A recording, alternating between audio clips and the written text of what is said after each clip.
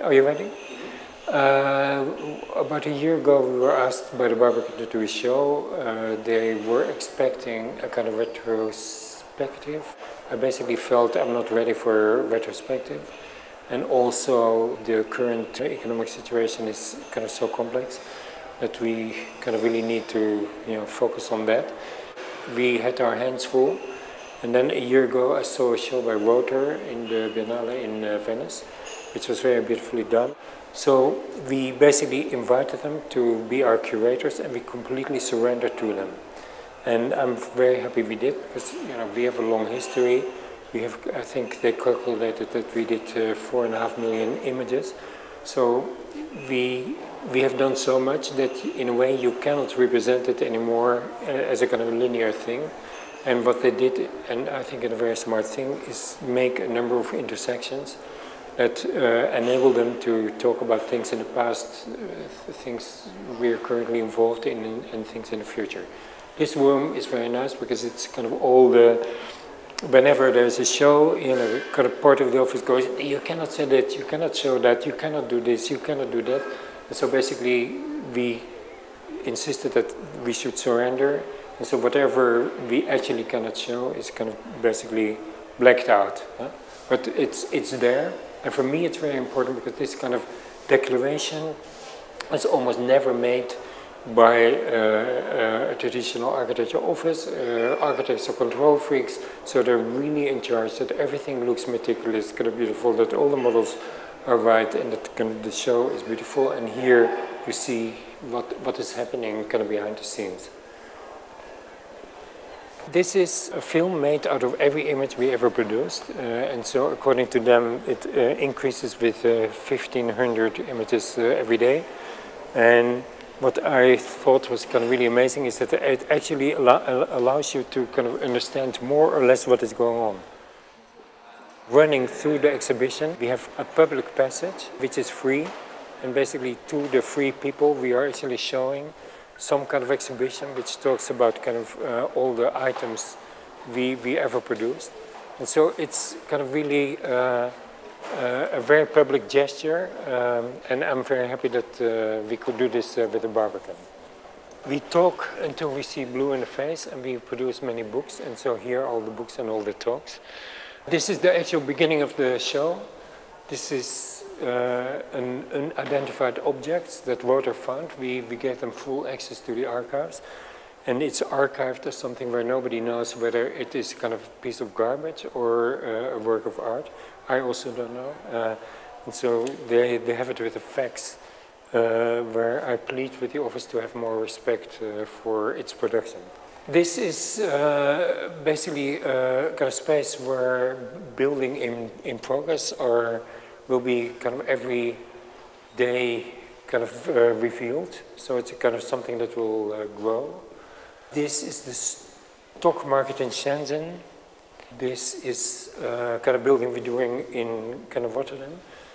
There's the Rothschild Bank. This is the only thing that we curated ourselves, and what it shows is our current preoccupations. They kind of range from London, the countryside, generics. There's a lot of those kind of things, and what they really announce is the AMO part of the office, how, kind of regardless of what we do as architects, how we try to also explore and anticipate other domains. On this floor, 8 rooms are organized kind of thematically. We are almost obsessed by movement or by things that change. This was kind of part of a Prada show where we, in order to show the liveliness of a skirt, we had to kind of rotate it. There is a kind of platform that moves through the building and that changes the architecture. This is another beautiful example. It's a kind of escalator that we made with a hinge, so that kind of in certain cases you can liberate the entire floor. It's for a building in Venice. It's very irritating how architecture is typically represented. It's people looking at buildings. So this is all how the building acts like a frame. Huh? So this is a building that is like a frame. This is the kind of building of the embassy in Berlin, which is actually a tool to look at the environment. Yeah? So to look at this, to look at the kind of socialist kind of buildings of the past. This is the building in London which again is a tool to look at the kind of church of Rem, which is behind it. Yeah. So in all of these, it's kind of really not the building that wants the attention, but it's the way in which you use the building as a kind of lens. These are just kind of materials that we've been experimenting with. We've always been obsessed with structure. So these are kind of simply some examples of that, of the kind of presence of structure in the kind of CCTV building from the inside. But here also, how structure is actually kind of one of the more important kind of forms of dialogue or collaboration.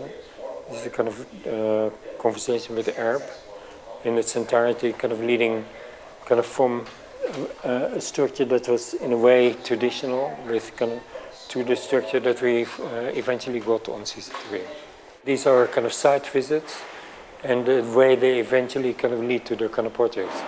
And this is a kind of long story that is still not finished. Your attempt to kind of capture the qualities of Lagos. I hope to finish it at some point.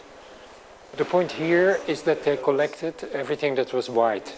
This is the kind of project for CCTV, and we showed it like this as a kind of plaster model.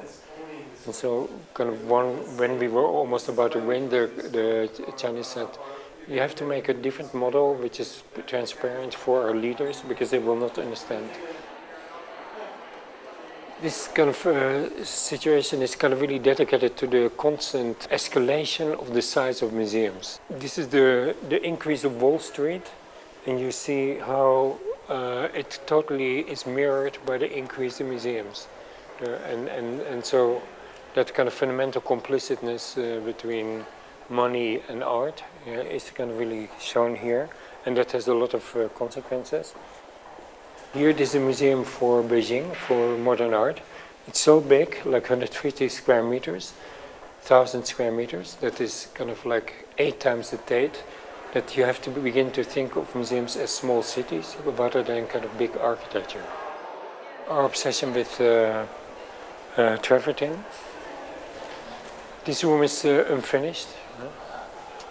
And this is a kind of interesting room because it kind of simply shows how things can be adapted. It's called adaptation instead of criticking. This is a case in point. This was a kind of exhibition center, conference center and hotel in Cordoba. At some point it got into all kinds of problems, and so we simply cut off the hotel, you know, and had a building which actually I think is a much nicer building. So that's a show.